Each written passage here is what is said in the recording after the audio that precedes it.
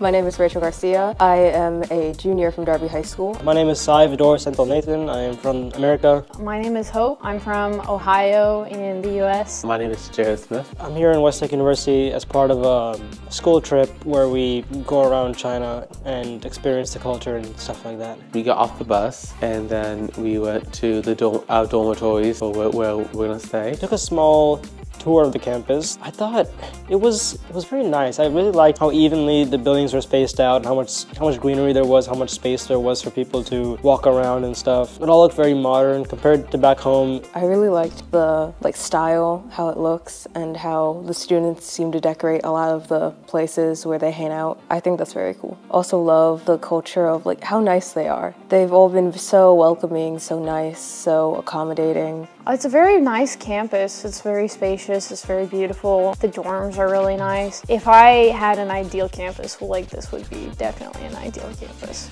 Then we went to one of the canteens. They have 4 canteens here. It's a really big campus. Oh, it's been very delicious. We've tried a bunch of food here that I've never tried before. It was my first time having duck. I had some veggies, I had some fish, which was very good. I had to debone it though, but that was interesting. Then we went on a tour to go see different labs. I thought the robotics one was pretty cool because they were kind of like a bunch of individual robots all working together to form different shapes and things. And they were walking us through the improvements they made from their first tests. They were extremely advanced from what I saw for a college lab. I know they mentioned that this was like a research college, but I didn't realize how advanced it would be. They were converting water into clean hydrogen and oxygen to use for energy and storing it in a more efficient way. And they were also using microchips to be implanted in your brains to have a constant EEG monitor so you could predict seizures and other sort of different medical conditions to a more precise degree. I thought that the area that was talking about